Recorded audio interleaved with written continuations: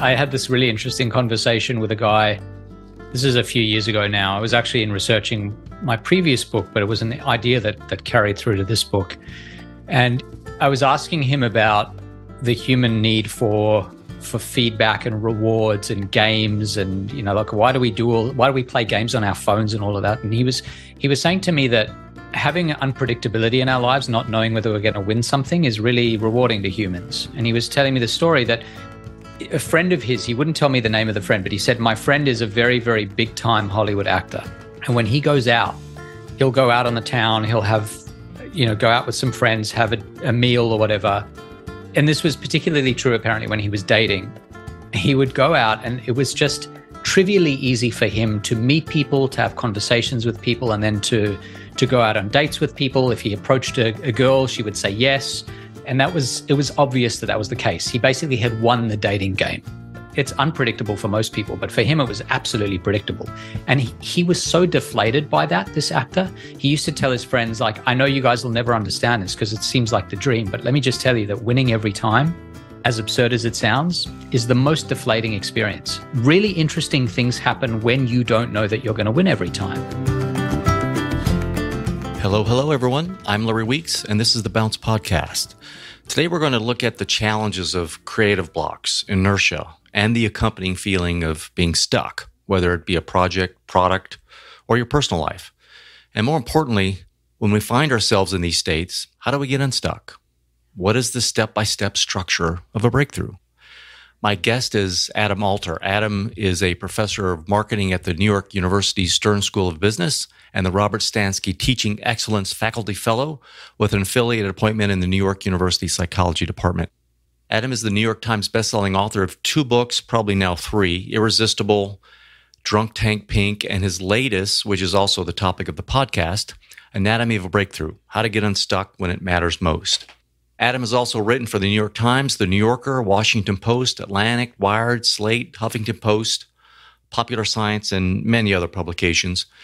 And his research focuses on judgment, decision-making, and social psychology, with a particular interest in the surprising effects of subtle cues in the environment on human cognition and behavior. His research has been published widely in academic journals and featured in dozens of TV, radio, and print outlets around the world.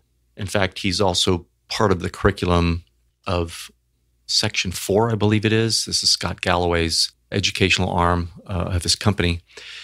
So on this podcast, we talk about being stuck, the commonality of creative blocks and why progress isn't always a straight line, and how our reactions to being stuck might be the real problem, and Adam addresses that.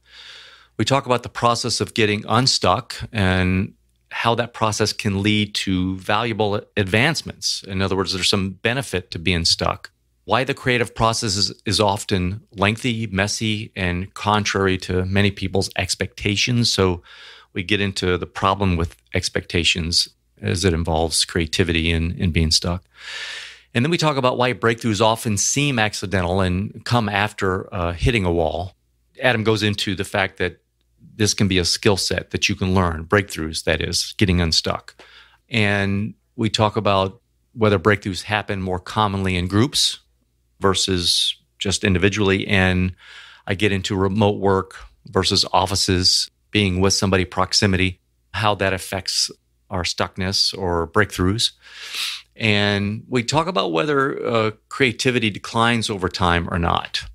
And then we get into some of the tactics that Adam has in his book regarding breakthroughs, including the friction audit, which I found very interesting. And then we talk about the role of environment in creativity and progress. I ask him about the use of AI, since we're all playing with these various types of tools. And then we discuss when someone should quit versus persist, and when you're hitting a wall. And there's much more to it. So please give this a listen. If you're not stuck now, you certainly have and will be again. So I would give this a listen for some proactive help, that's for sure. Or you may know somebody who's stuck. So Adam gives some great advice here. So without further ado, here's Adam. Thank you so much for coming on the show, Adam. Thanks for doing it. I appreciate it. I'm very excited to talk to you because one of my favorite books has been Drunk Tank Pink. you talk about environment and how it shapes our thoughts and feelings, right? Drunk tank paint, the jail. But there's a passage there that I have in my notes. There was some study that's suggesting that high density living hampers generosity, and other researchers have shown that overcrowding similarly provokes mental illness, drug addiction, alcoholism, family disorganization, and a general diminished quality of life. So I want to talk about remote work real quick. I wanted to get your opinion. That's an extreme example, the high density, but there's some areas, some cities, I've been in the offices. I mean, these are high density areas. And now working for Google, they were the coolest offices you can imagine. But I'm just curious as your opinion because of that, what you think about remote work, what we might be losing, and how to do it. In other words, if we return to work, how should we do that? I kind of miss the office. 3 days a week, I'm paying for a place just to go when I don't need to, but just to go, be around other people. And I have a good friend of mine. We're doing it together because we collaborate. And it's been helpful. I'm done after the third day, but I like going to a place. I get a different mindset, if that makes sense. Yeah, I mean, there are a lot of different reasons why people bristle at the idea of remote work and why leaders and managers bristle. So one of the concerns is they feel that they don't have oversight over workers. So when there's a hierarchy, that's one of the concerns, right? So you get a big bank, there are thousands of employees. There's a concern that people are just kind of doing their own thing and not really working properly. But if you're self-motivated and driven, you don't need to be in an office. Unless your work requires that you're around other people explicitly for collaboration purposes, you don't need to be in an office. So as long as you can overcome that motivational hurdle, which by the way is a big hurdle for a lot of people, I don't see any reason why you should be in an office. And I think it's always worth thinking about what the kind of default is. So when you're asking humans to produce their best ideas and to be as productive as they can possibly be, does it make sense to surround them with hundreds of other people? Probably not, except for cost reasons, efficiency reasons, and some other reasons that really have nothing to do with the quality of the work. So if you can preserve all the good features of being in an office, and I'll get to that in a second, because you mentioned going to a place, then I don't think you need to be in an office as long as you can sort of retain a lot of the best features at home. Now, what does that mean?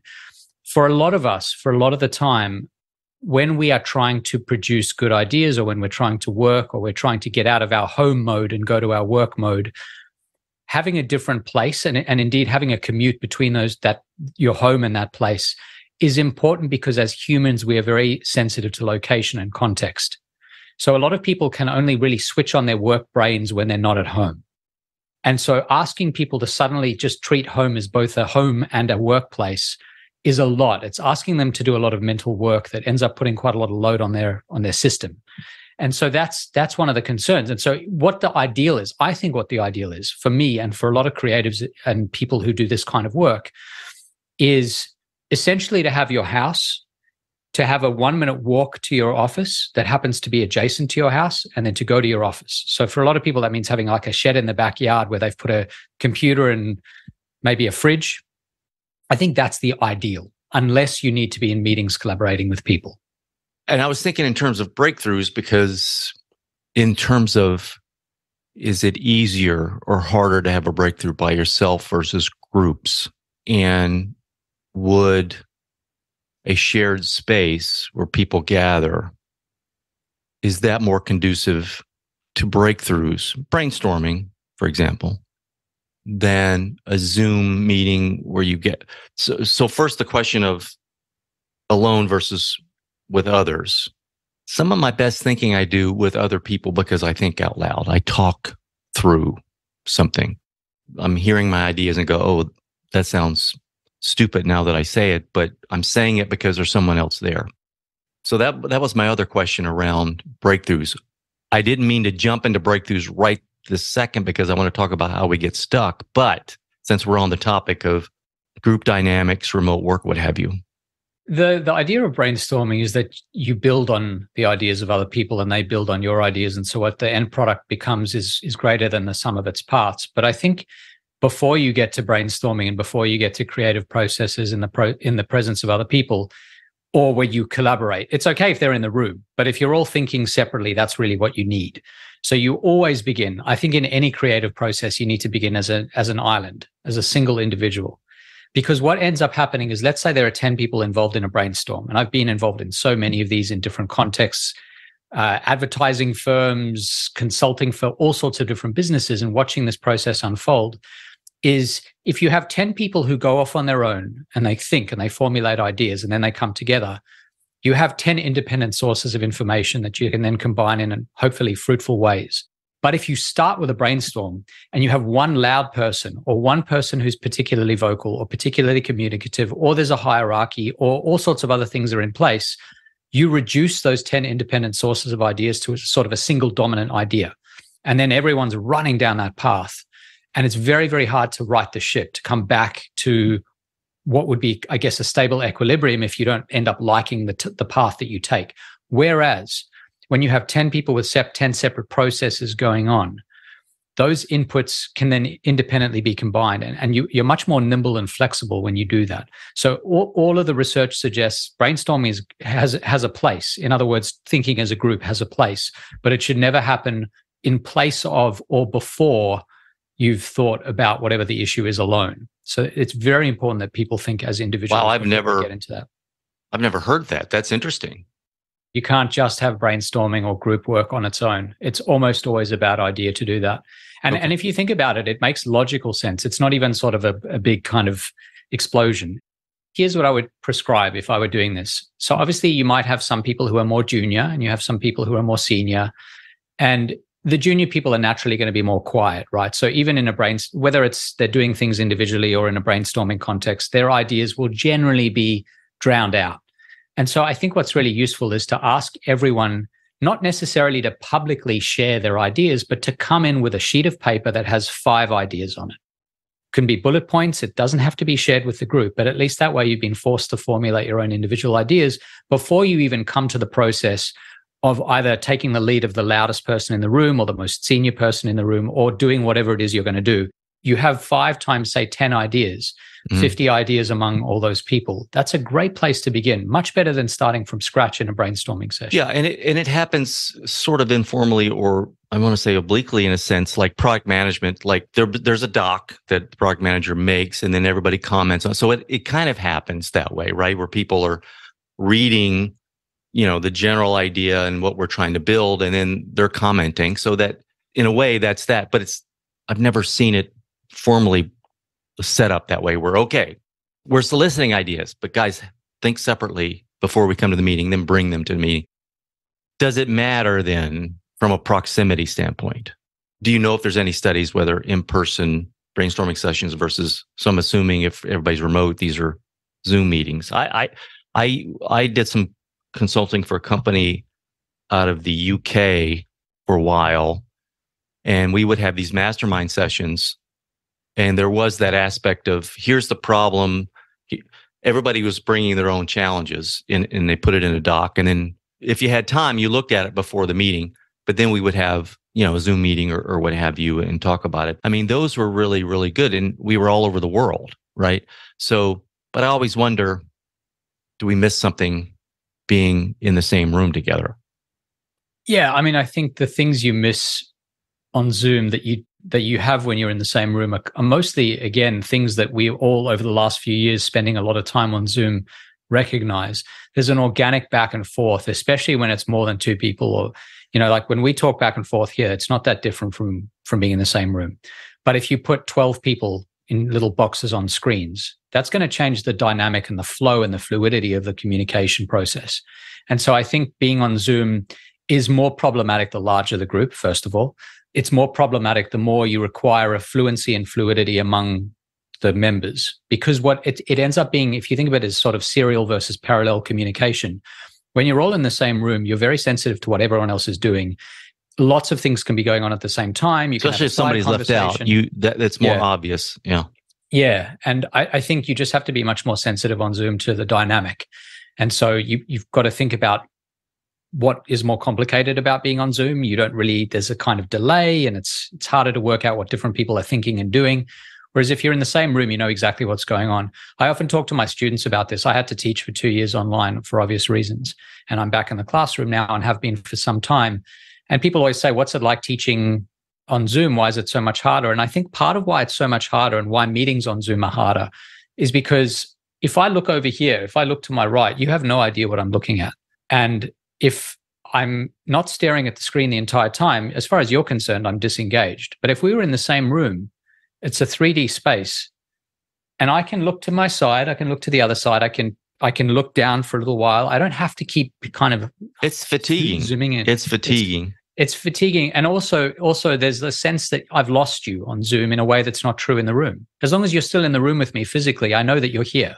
But if I don't know what else is going on outside of this little box that I'm looking at on Zoom. So there are a lot of sort of question marks socially about what might be going on. And I think all of that can harm the idea generation and collaboration process in ways that being in person does not. Yeah. So there are a whole lot of sort of subtle non-verbal issues that come up, I think, in addition to the communicative ones when you're on Zoom. Okay, let's jump into the main issues here. I want to talk about getting stuck and how to get unstuck, right? So the concept of getting stuck, it seems like when reading your book and hearing you discuss this, having blocks or getting stuck is not really a problem per se, because creative blocks are common, for example, and progress is kind of a jagged line. It's never straight, even though the direction may be up or down. It fluctuates, oscillates. But it sounds like the issue with getting stuck is our response to being stuck. Is that the problem? Yeah, I think that's a really nice way of summarizing one of the core ideas of the book, which is that we instinctively are not well designed to respond to being stuck, to that experience. If we're physically stuck, we're very good at dealing with that. So the human body is well designed to deal with physical entrapment. If I pin you under a heavy object that's not, crushingly heavy, but it's fairly heavy, you will mobilize all sorts of fight-flight responses. Your adrenaline will pump and you'll develop what is often described as hysterical strength, and you will get free.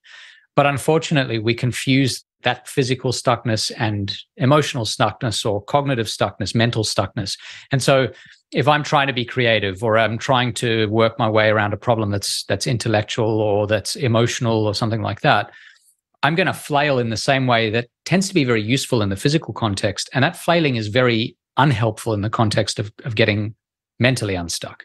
That's, I think, the biggest problem. So if you can train yourself to see the next instance of stuckness, which, by the way, is inevitable, as you've said, it will happen, as just part of the process. This is what I do. Here's my 5-step process. This is the first thing I do. This is the second thing.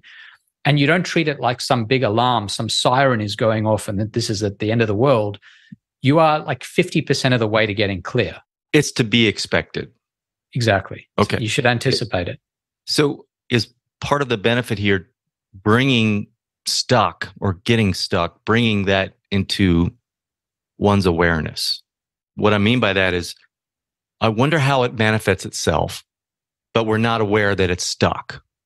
If being stuck is not on my radar, I could mislabel it as something else when really I've just hit a part of this creative process that I need to address. Does that make sense? Yeah, I think so. I mean, I think usually when you're really stuck, it's pretty clear that you're stuck. I think what happens though is there's a sort of gray area around that where you're like, either you're fighting it or you're suggesting that it might not be happening or you're trying to convince yourself that I'm wondering if apathy is one manifestation, could be a manifestation of being stuck. In other words, I hit a wall and I just give up because I don't know my way around it. So, it's a form of resignation when really you're stuck, but there's something you can do about it. Yeah. I mean, I think the way I got into this research in the first place was I did some research looking at how people across the world anticipate change and understand change. And I found that people in the West, people in the US, Canada, the UK, Australia, New Zealand, tend to be blindsided by change and by stuckness as a result of that. So we think that things as they are now will just continue to be that way. And when they shift, we're a little bit surprised by it. Not at a high intellectual level, like we know on some level that everything's going to change. There's a sense that things do change over time. But when it happens to us, it feels like this kind of very strange, confronting personal experience. In the East, Japan, China, Korea, not at all the case. The people in those countries, in general, culturally speaking, say, oh no, of course, everything's about to change. It could change any second. We're bouncing constantly from night to day and summer to winter, and everything changes. And my life is no different. And so I anticipate that something's going to change any minute now. And I'm impermanence is built into their... Yeah. Yeah, they're ready for it. And as a result, they recognize that things are shifting quicker than people in the West do. And therefore, they're better prepared for the stuckness that ensues when anything that you've been doing doesn't work anymore because the situation has changed. So I think that's, if you can train yourself to anticipate change and to be on the lookout for stuckness as a result, I think you are quicker to work your way through it. You've noticed that there is this cultural difference in... Yeah. I'll tell you how we do it. So one of the ways we do it is we give them stock charts, so financial stocks. You show them patterns in financial stocks, or you give them weather reports. You say, this is what's happened the last 5 days. And so you might show them 5 days of sunshine, or 5 days of rain, or 5 days of snow, or a stock chart that shows the stock's been going really very well or very poorly the last few days. And you say, tell me what's going to happen tomorrow. And in the West, we think that whatever's been happening, the trend will just continue. We don't say that, at any minute now it's going to change. You see 5 days of sunshine, you say, we're in a sunny period. Maybe it's a drought. I don't know. And if it's rainy, you say the same thing. We're in the middle of a wet spell.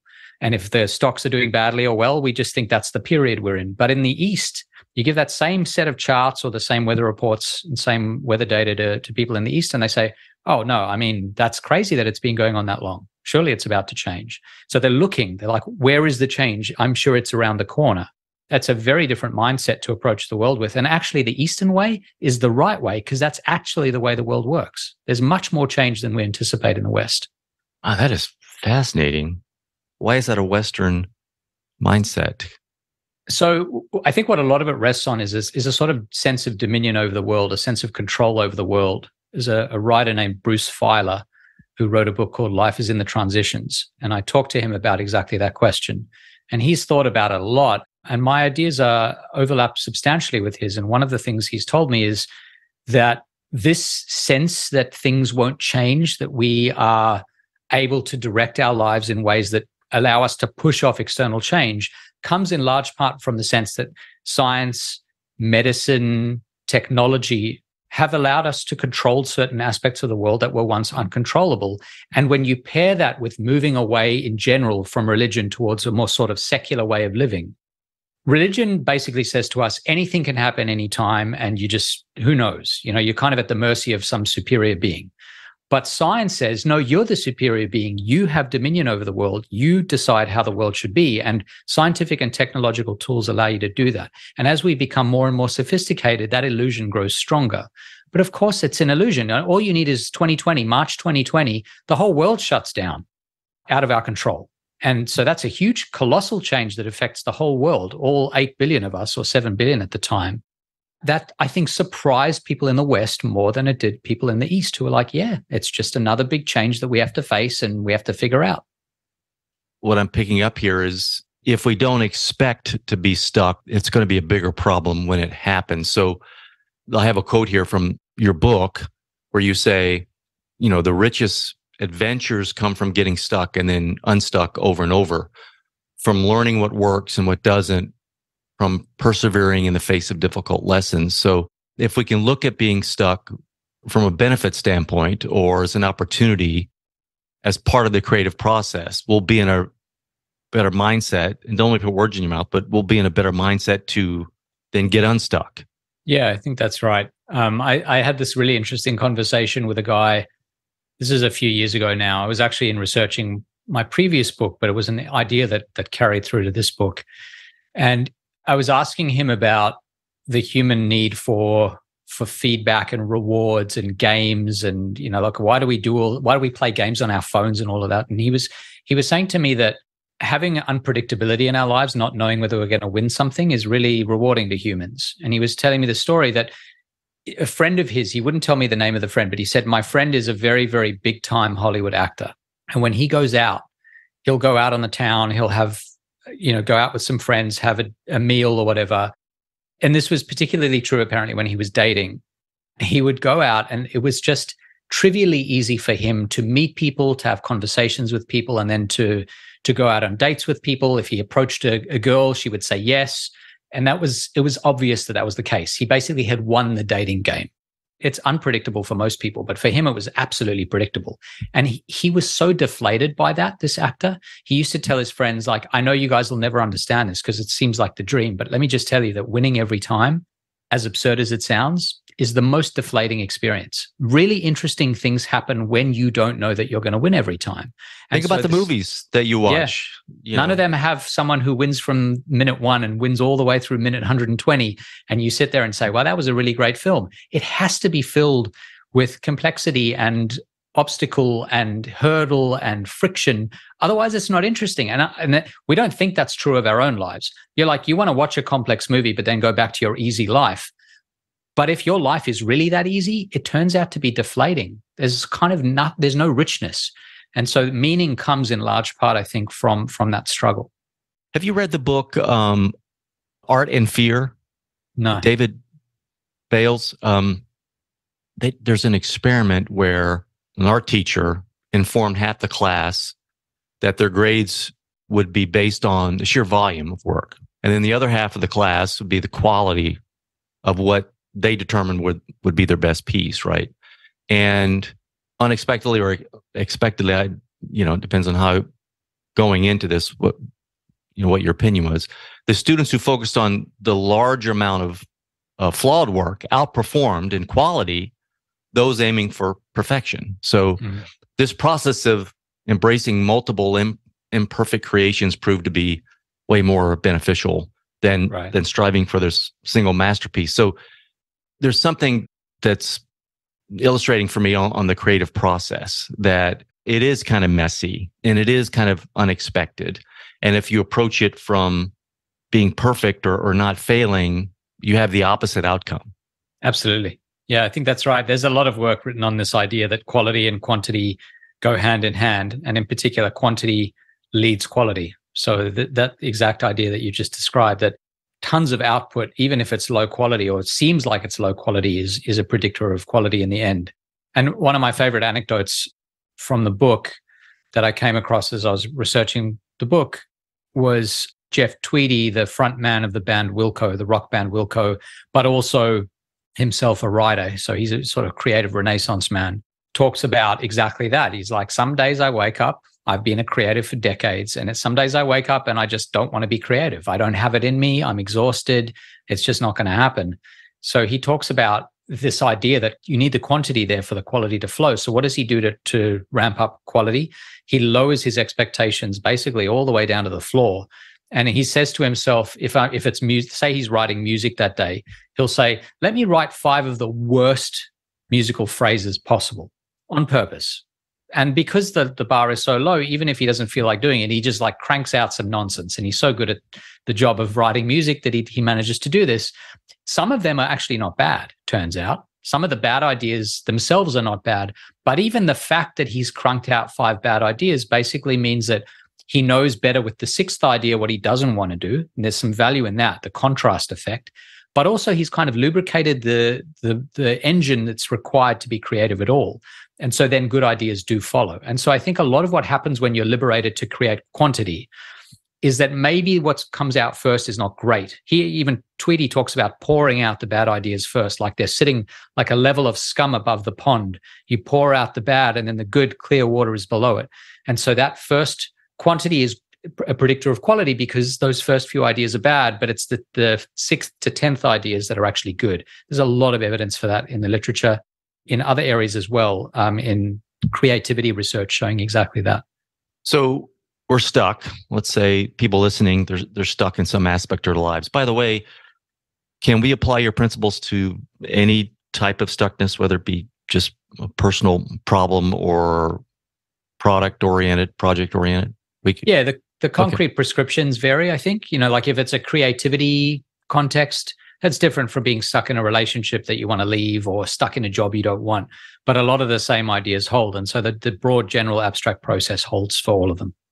So let's talk about how we can understand breakthroughs and how we can have a breakthrough, which sounds weird to me. And I've always thought of breakthroughs more emergent properties, or more accidental than something you can just, or a skill set, really. Although I could connect the dots on the skill set that I think I have, or I see in my life where, I've had breakthroughs or what have you, but still, I don't think when I reflect on breakthroughs, yes, brainstorming, things that were on purpose, but the whole point of this book, I think, but you please tell me, is that yes, you can apply models or frameworks and actually cause it to happen. Yeah. So broadly speaking, there are two lenses or ways of thinking about breakthroughs. And this is particularly for creative breakthroughs, but it's for breakthroughs in other areas too. That one is called the insight lens. And this is the idea that you look through a lens and some people just have more insight than other people when they look through that lens, or that's the sort of way of thinking of creativity, that it's about this insight just kind of landing on you, some great insight, some eureka effect. And that does happen. That does happen in creativity and other domains. It's a little interesting, but it's not interesting in terms of what you can do with it. It's sort of a more mystical thing, and it's a little more abstract. And it actually describes a relatively small part of what it is to be creative and to hit breakthroughs. The other lens is the production lens, which is what I focus on much more, and what I think is more useful and what is more algorithmic and has a process to it. And that's the idea that actually it turns out a lot of breakthroughs are just mechanical. You just have to know the right way to build a machine. And then once you let the machine run itself, you end up moving in the direction or converging on breakthroughs, on outcomes that are valuable and that help you move forward. And so that's what the book is about. It's about the importance of using this production lens and the importance of recognizing that, as with, I think a lot of the best science is about taking processes that seem mystical, that ancients used to say, oh yeah, that's just like there's a god that makes the sun go around the earth or whatever, or when they thought the sun went around the earth. That's because they didn't understand it. But as soon as we understand it, there's a mechanical process to it. And I think there are still some concepts like breakthroughs, insight, creativity, eureka effects, originality. All of that is kind of still hidden to us to an extent. This book is an attempt to do what science did for the movement of the planets, for example, which is to say, I know that sounds very highfalutin, but it's just saying it's actually not that mystical when you boil it down. And let me try to boil it down for you. So the book lays out that framework. What would be a good example that we could hang clothes on here, Adam, of being stuck and then finding a breakthrough? Because I'm using general terms like projects or a product, or maybe is that the best way to talk about it? It's up to you. It's up to you. It often depends on the audience and what the audience is most interested in. But I have been running a survey for several years now, asking thousands of people around the world for their examples of being stuck. And they vary dramatically. Some people are trying to learn how to play an instrument. Some people are trying to be artists. Some people are stuck in a relationship they don't like. Some people are stuck in a workplace they don't like or in a career they don't like. Some people are stuck financially. Some can't lose weight. Some can't put on weight. Some can't get more fit when they want to run faster. Some are stuck in athletic pursuits. It's incredibly broad. I find I agree with you that often it's useful to think of a concrete instance. It just sort of depends on the direction of the conversation. But I don't know if you're thinking creative. Yeah, I'm trying to think of something in my life that I'm okay with sharing. I got one for you. A friend of mine, we were at a dinner party and we just came up with an idea for wouldn't it be great if this movie was about this? And it's a screenplay that we wrote, but it was written for like a Netflix series. So we wrote a couple of the episodes and we submitted it in a contest, and we won first place for this screenplay. And everybody's like, you gotta go with this. But we don't have an ending. we don't have the main arc of where this thing is going. We're kind of stuck. There you go. So we've got like episodes, like 10 episodes figured out, but we're kind of stuck as to where this is going to go. Is that bad? Is that a bad example? No, not necessarily. Right. I can tell you what the process is. Not every aspect of the process will apply to every situation, perhaps. We can certainly use that as an example. And often that's what you find. It's a process where, in this case, you're engaged in a creative process that has been successful, and then you hit a wall and you're like, I don't know what to do next. And you find this all the time. Yeah, artists have this, filmmakers have this, producers have this. I mean, people in every imaginable domain where they're trying to be creative have this moment where they say, I've written myself into a corner, or I don't know what to do next. There are lots of different options, or which notes come next in this, or which chords, or which, how do I make the music sing?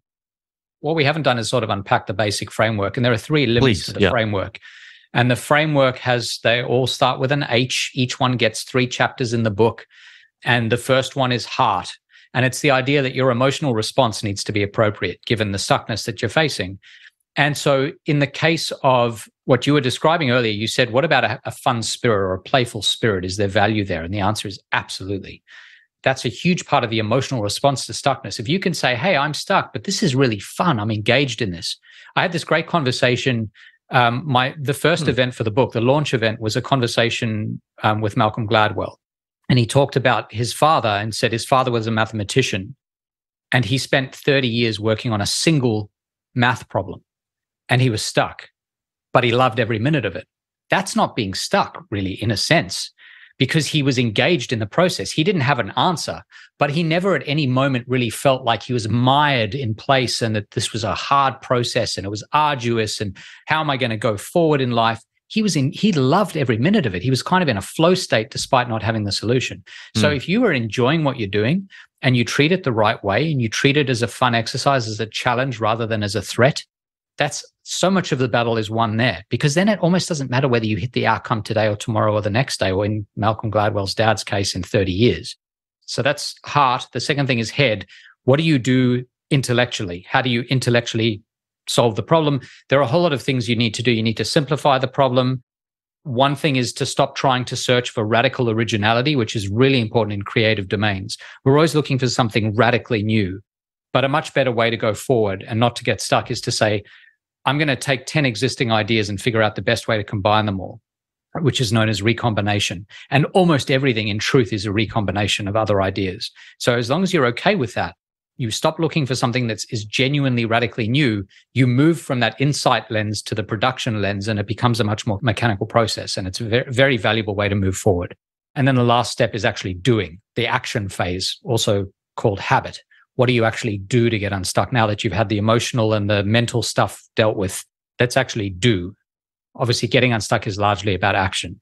And so there are all sorts of things you need to do action-wise to move forward. And I talk about a lot of them in the book. Just a couple examples of the action-wise. Or, and if there's an 80-20 or if there's a macro-micro, is just some ideas on the action side. Brainstorming, would that fall in that bucket? When we talk about action? Okay. Yeah, to an extent it would. One of the big things in that action bucket, I think brainstorming for me is more in the sort of cognitive bucket. It's thinking more than it is doing. Yeah, so that makes sense. But in the action bucket, it's, for example, one of the things that a lot of people do is they think like children. So the thing about children that makes them learn so quickly is they're unbelievably curious about everything. They ask a million questions, but adults lose that. So most adults stop asking questions. Their knowledge crystallizes. They have a certain set of things they are good at, and they stay good at that for the rest of their lives, and they never really branch out much from that. They're comfortable. They're a little bit narrow in what they do. Kids are just like, everything's interesting. To become more like that later on in life when you're an adult is very valuable. More curious. Ask yourself. Yeah, it's known broadly as experimentalism. It's this philosophy of experimenting, of testing things. And what it involves is basically questioning a lot of things that you might take for granted. Let's go back to your example of writing a screenplay. You don't know how to finish the screenplay. One thing to do is to say, what are my kind of dominant assumptions about how you normally finish a screenplay? Like what if my default was going to be the thing that I usually do, what would that be? Like, how do I finish a screenplay usually? It could be about process. It could be about the content that you usually write there. Like maybe you try to resolve the screenplay in a particular way. Experimentalism says, okay, I have a default. It's my sort of basic assumption. Now I need to create 2 or 3 or 4 or 5 other options, and then I need to test them all and see which one works best. I'm not going to assume that my default assumption is the best, which is what most people do most of the time. I'm going to be like a kid who says, why? Like, why would you do that? I have a 5-year-old and a 7-year-old. Everything is why. They don't assume anything to be immutable and to be the truth until they've got a really good, like 10-level deep explanation for it. And that kind of experimentalism makes you really nimble. And if you're stuck in the face of trying to finish a screenplay or finish a painting or finish a piece of music or whatever it is, it's a really useful way of moving forward because it gets you to consider the options much more deeply than you would otherwise. So we're back to that volume over necessarily quality, right? Getting a lot of ideas, a lot of options. So that's the first step. That's known as exploration. So that experimental phase is exploration, but then you've got to exploit. So these are two processes that are in opposition. This goes back to how humans dealt with say, hunting and gathering many, many generations ago when we were roaming the proverbial or real savannah and we were looking for berries and for animals to eat and so on. And you had two options, broadly speaking. Exploration is going wide and broad, but not very deeply. It's sort of when you say, I don't even know where to begin. I'm just going to try a little bit of everything. And a lot of people do this, especially creatives at the beginning of their careers. They're like, I don't know what my style is yet. If you look at painters, Jackson Pollock's a really famous example. He became very famous for his drip technique, throwing paint to the canvas technique. But before he did that, he tried 5 or 6 other techniques. He was doing what I just described. He was experimenting. So exploration, that process of saying, I don't know what's going to work best, is the first step. But you can't do that forever because you'll never get to the point where you are known for being the drip paint guy. And so eventually you've got to zoom in on the thing that you're good at. And so what you do is you switch from exploration to exploitation. So going back to the savannah, what that means is saying, hey, I've noticed a lot of the animals or the berries or whatever are over in this general area. I'm going to stop focusing on all this other stuff and just put all my attention on this thing. And that's Jackson Pollock saying, hey, I've just found something that seems kind of interesting. I want to make my life now for the next few years about this new technique and being the best at this technique in the world. And no one else is going to do it quite like me. I'm going to say no to everything else. And I'm just going to be myopic and narrowly focused on this thing. That's the next stage. You can't always be entertaining 5 or 6 ideas.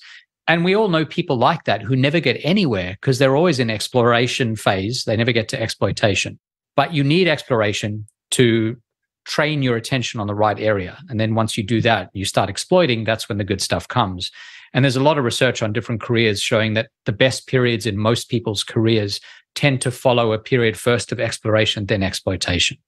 You mentioned, I wrote it down, to kind of approach it like children do from a standpoint of being curious. Mm-hmm. I think that's what you said.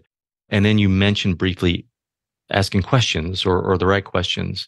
Are there any great questions you recommend when somebody's going through this process they can ask themselves? Yeah. So what you're essentially trying to do, there's this idea that's very popular, doesn't apply all the time, but it applies under certain situations, known as the wisdom of crowds, which is just the idea that if you get lots of opinions, you can sort of average them and you get a better overall opinion from that average than you would from any one randomly chosen individual.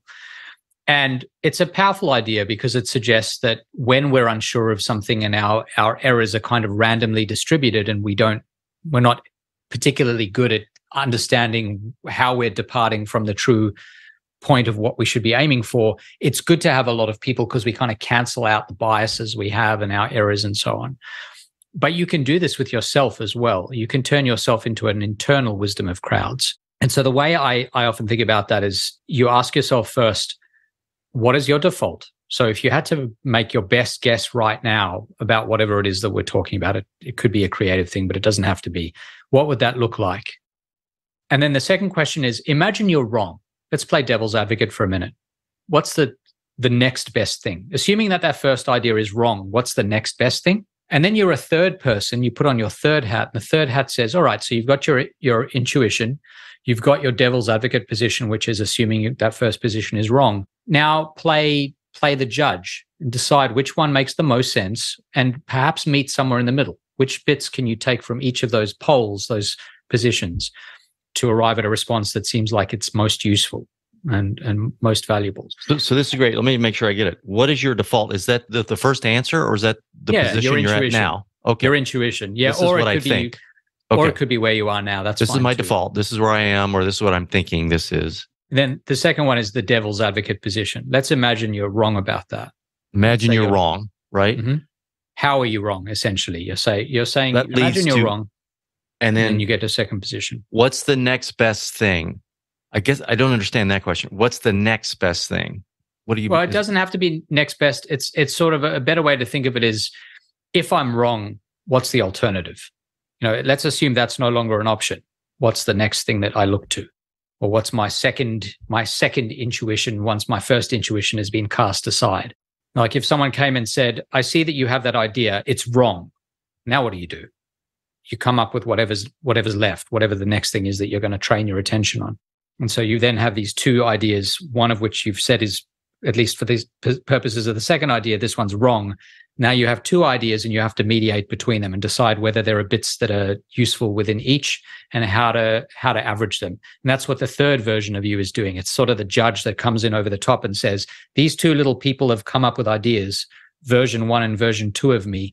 But version 3 is the kind of boss, the adult in the room who says, okay, you've had your fun. Let's figure out which bits to take from that. I like this framework. It's kind of like De Bono's thinking hats. He has this process where you put on different hats and you take different positions. I like that. Where does the friction audit fall in this whole framework of breakthroughs?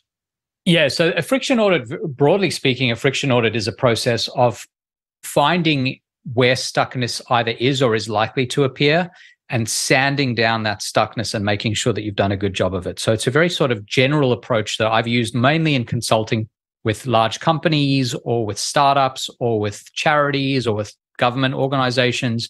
The big idea with the friction audit is that essentially in trying to engage people, whether you're a charity or whether you're a company trying to sell a product, it doesn't really matter what you're doing. You have two ways to do that more effectively than you're doing right now. One way is to sweeten the deal. So you're making it, say you're dangling a carrot in front of people, you make the carrot look bigger and juicier. That's really expensive, especially in a competitive marketplace. So if I'm a charity and I'm going to spend a lot of money making my charity seem more appealing, there's a lot of competition. It's hard to do that. Trying to engage people when they're engaged in other things is just generally a tough business. The return on the investment is low. The other thing you can do, though, is you can assume that there are certain reasons why some people are not getting through the process of, say, donating to your charity or buying your product. And that's a good place to begin. That's low-hanging fruit. And what that means is assuming that there are certain points along the journey that they're having with you or your company or your organization where they're experiencing friction. Maybe it's that your website's not ideally designed, or that your process requires that they have too many interactions with you, or they have to get on the phone, or they have to too much paperwork up front. Something. Doesn't matter what it is, yeah. And the best thing you can do is not spend all the money making the carrot look juicier. It's just to say there are too many sticks along the way that are preventing them from doing the thing I want them to do. Let's remove some of those sticks. Let's spend a little bit of money sanding things down, making it as smooth as possible. And often if your catchment is big enough in the beginning, and you can get everyone through that pipeline as smoothly as possible, you'll find significant return on investment. And so that's what the friction audit process originally was, but it applies just as much to life. You know, think of an area of your life right now where you feel stuck. Specifically, when you break it down, what is it that you're stuck in? Where is the friction? Is it how you communicate with a significant other? Is it about some aspect of your job that you don't like? You know, we often say, I don't like this thing. We're very good at being abstract about it, but we're not very good at being precise. And so the friction audit forces you to think a little bit more precisely about the components of the process, whatever it is, or the issue that aren't working for you. And then you start to think about interventions. How are you going to sand that down? How are you going to make it less friction filled? And that's broadly speaking what the process is. And how does it apply to breakthroughs? It can apply in all sorts of different ways. I mean, part of what happens when you reach a breakthrough is there's a process. You've described, for example, brainstorming or sitting down with friends at a cafe and discussing a screenplay or whatever. Everyone has their own process. There will be bottlenecks in any process. It could be the way you all communicate. There are some really fantastic papers written in the academic literature looking at, for example, how bands, when they spend time together, when the members of the band spend time together, how do they write music? And when these sort of anthropological processes of breaking down the interactions happen, you can see, for example, hey, the drummer, whenever the drummer says something to the singer, everything just kind of gets stuck. Like every time they have a conversation, they move away from the good stuff and they end up in the weeds, and it's just not a good dynamic. We got to fix that. Or, you know, when we're all sitting together having a conversation, we very quickly there's one guy or one woman always seems to lead the conversation. We always run down that path and we never seem to get back to that central place where we're considering ideas fresh. So you've got to figure out where these kind of friction points are that lead you astray in whatever process you have, and then try some different things, experiment, try a different approach. Maybe have a different person speak first. Maybe do things individually first. You all go away for an hour and then you come back together and discuss what you found and make sure you've got some stuff in writing, that sort of thing. So you're just trying different things different interventions. Let's imagine there are 1,000 creatives out there in the world who are doing similar work to you. if you put together every single creative technique those 1,000 people had, and you created a compendium of all of them and said to each of those 1,000 people, you've tried some of these you haven't, there will be an ideal technique or set of techniques for you. You just don't know yet because you haven't tried them. And so that there's a very critical process. That's why experimentalism is so important, because there's theoretically an infinite array of different ways of doing all sorts of things in the world that most of us haven't tried. We've tried very few of them. We've sort of plucked a few ideas from this very large menu. The more of those you sample, the better. That's why you should institutionalize this process of sampling. I wrote a note down here. I'm very intrigued about doing a friction audit when it comes to communication. If somebody that you're communicating with and it always goes sideways, I could see the value of a friction audit. But how the hell would you do that? Because it's the process of communication that you're trying to review, do a friction audit. I love the idea, but I'm like, how would you do that? What you've got to do is you've got to figure out where you can tweak things, where you have multiple options. So let's say you have, across the course of a year, 5 important conversations with the same person that you've historically had trouble communicating with.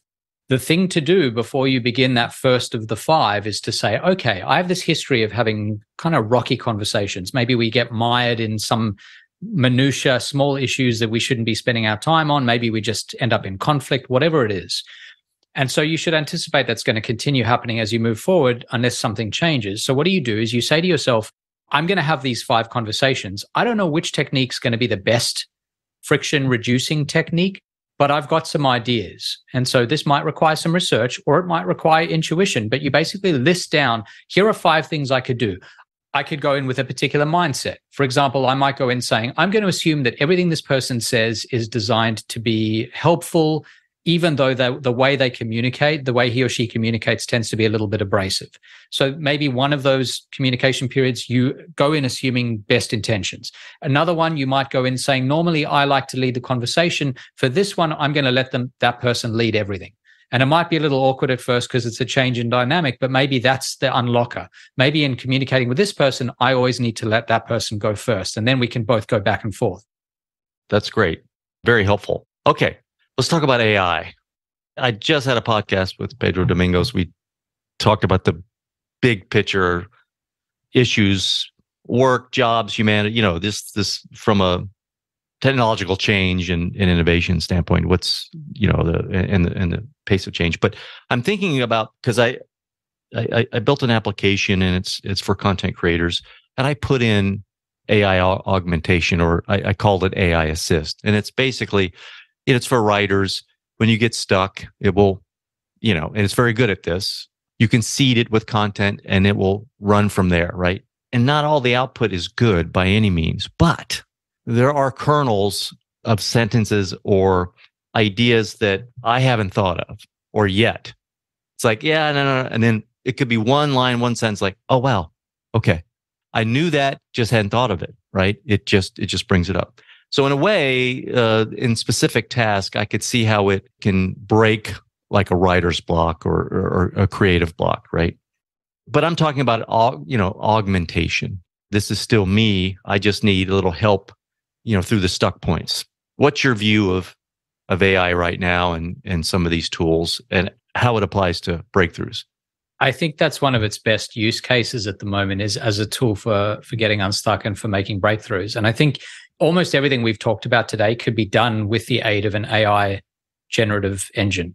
So for example, that process we described where you say to yourself, what's my intuition? Let's assume I'm wrong. Now, what are the best elements of each? You could do that with the help of an AI engine. Like you could go to ChatGPT and say, here's my intuition about this. Tell me how I might be wrong. And then it'll spit out something and say, here are some theories that suggest that you're wrong, and here are some alternatives.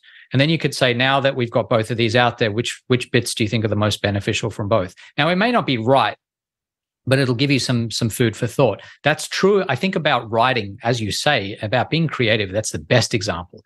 So, for example, I might be writing a new book and I'm trying to write the beginning paragraph of a new chapter. And I know what the chapter is broadly about. I could go to the model and say, I'm writing a chapter about X. Here's roughly what I want to say. Could you write the first 3 sentences for me? And of course, you don't want to use those sentences. They may not even be very good, but they will be like a conversation partner that has a huge diverse array of inputs. they'll be useful because they say, here is somewhere to begin. They give you the anchor, and then you can deviate from the anchor a small way or a lot or a big way if you need to. But it's really useful to have that kind of conversation partner that's lobbing ideas at you. I think it's a great use case for AI.